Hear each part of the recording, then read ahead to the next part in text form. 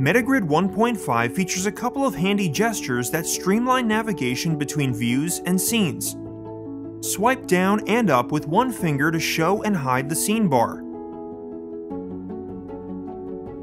Swipe left-right with one finger to move between scenes. Swipe left with two fingers to go back to the previous view. Swipe down with two fingers to toggle the application lock functionality. Swipe up with two fingers to toggle between primary and secondary view assigned to the selected scene. Tap with two fingers to toggle the Omni Space view. Swipe down with three fingers to enter the edit mode.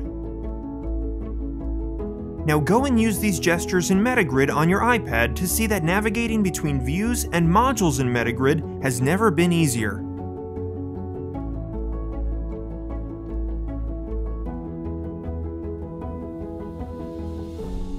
Go to www.metasystem.io and explore all the new possibilities of our innovative controller ecosystem.